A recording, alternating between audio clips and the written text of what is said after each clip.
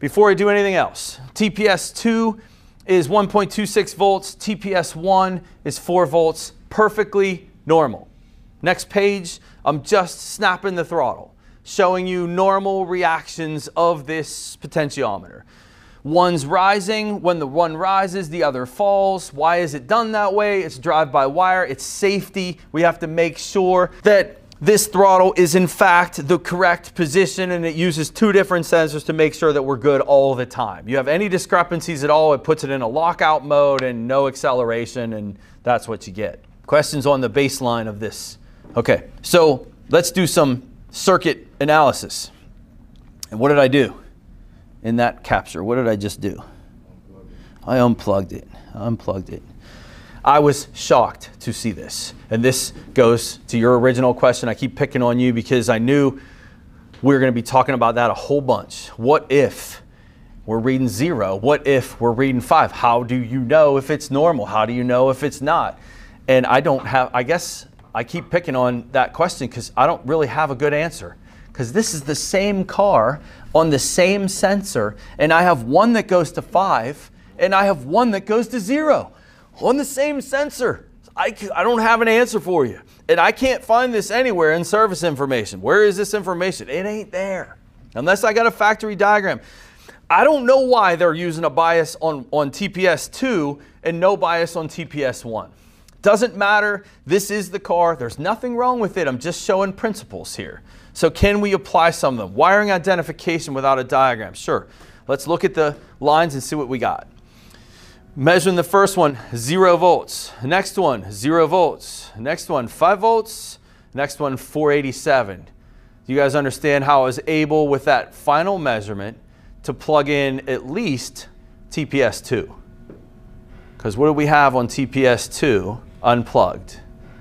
TPS 2, I had 5.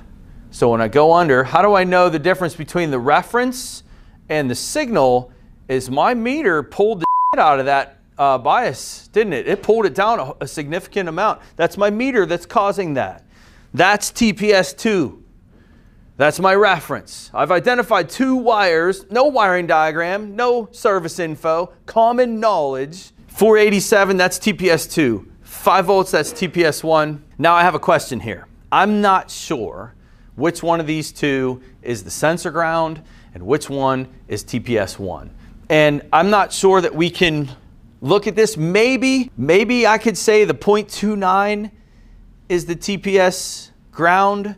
I'm not totally sure. I don't know by these 2, and in fact, I don't remember. So where did I go from here? Let's talk about identifying which one. What could we do right now from what we learned already, regardless of what I show next, because I don't remember what I show next. What could we do? I want to identify my TPS 1 that does not have a bias, and I want to do some circuit testing. I want to drive the voltage high, watch the computer change, drive the circuit low, watch the computer change what's already low. I want to drive it high. That's what I want to do. Maybe I have a fixed 0 volt signal on TPS 1. That's our perspective here. And I want to make sure that my wiring integrity is good. I don't know which one the ground is, which one TPS 1 is. I can grab a diagram, but maybe we don't have one. And we want to do a quick circuit integrity test. You're in your buddy's driveway, you're having a beer, you don't have Mitchell with you, you don't have any wiring diagrams, his car ain't moving, you got your voltmeter and some knowledge up here in your head. You got your voltmeter and a little code reader that you can read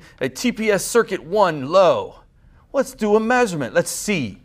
Is my wiring bad? Is my throttle body bad? Is my sensor bad? Right? That's where we are. What can we do? I like the diode test from what we learned. The diode test, it makes the most sense because all I need to do is click, click, right? I'm right there. All my leads are all connected exactly like they should be. What am I doing? Scan data. So I threw the scan data back up. No bias. So I'm getting ahead of myself here. What did I do? Oh, I went to the ohm scale.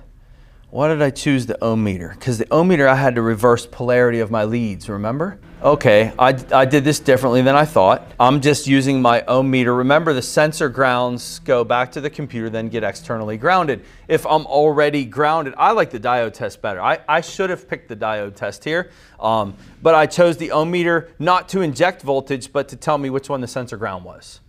This one is my sensor ground. 0 ohms. This one is my signal circuit. That's 250,000 ohms. That's M ohms. That's the signal. I was wrong then. The 0.29, now we know. That's the signal, TPS 1. That's the ground.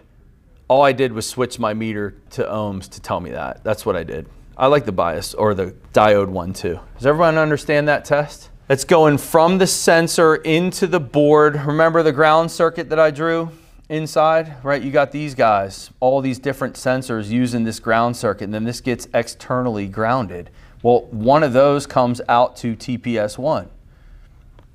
So if I have my ohm meter connected, right, that was to ground, what's it doing? It's going this way into the board, outside the computer, because it's externally grounded, then comes back to my other lead that's connected to ground. 0 ohms, that's my sensor ground circuit. Now we know which one the signal is.